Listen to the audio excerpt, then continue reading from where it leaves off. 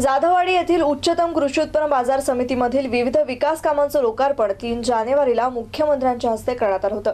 कोट्यावधी रुपये खर्च करून बांधण्यात आलेलं हे संकुल शेतमाल विक्रीसाठी अद्यापही खुलं करण्यात आलं नाहीये। त्यामुळे निव्वळ देखाव्यासाठीच या संकुलाची उभारणी करण्यात आली आहे का असा प्रश्न शेतकरी आणि व्यापाऱ्यांना पडला असल्याचं दिसून येतंय। मराठवाड्यातील सर्वात मोठी कृषी उत्पन्न बाजार समिती म्हणून औरंगाबादच्या बाजार समितीची ओळख आहे।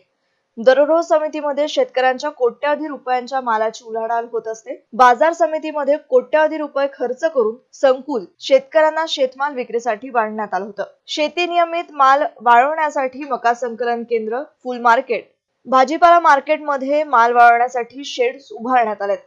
या कामांपैकी काही कामही अर्धवट स्थितीत असतानाच 3 जानेवारीला मुख्यमंत्र्यांच्या हस्ते या सर्व कामांचं लोकार्पण घाईघाईत उरकून घेण्यात आलं। बाजार समितीत विधानसभेचे अध्यक्ष हरिभाऊ बागडे यांच्या नावानं संकुल उभारण्यात आलंय। कोट्यावधी रुपये खर्च करून उभारण्यात आलेलं संकुल शेतमाल विक्रीसाठी शेतकऱ्यांना आणि व्यापाऱ्यांना अद्यापही खुलं करून देण्यात आलं नाहीये। आजही शेतकरी आणि व्यापारी बाहेरच शेतमाल विक्री करत असल्याचं दिसून येतंय।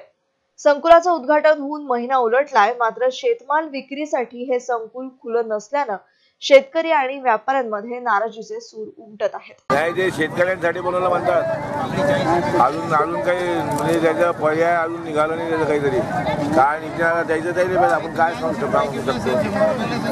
जोपर्यंत ते म्हणतील बसा बसलो, दुसरं काय ते मंदिर उठा तर उठलं, दुसरं काय केलं त्याला त्याच्यावर अवलंबून आहे ना। मॅनेजमेंटवर, अध्यक्ष, सचिव यांच्यावर सगळ्यावर अवलंबून आहे ते। मार्केट कमिटी जसं करील तसं त्याच्यावर अवलंबून आहे ते। आम्ही बळजबरीनं जाऊन बसू शकत नाही ना। एवढं मोठं मार्केट बनवलं बसासाठीच बनवलं, त्यांनी चांगलं केलं। आता त्याचा आम्हाला उपयोग कधी भेटेल ते समजायला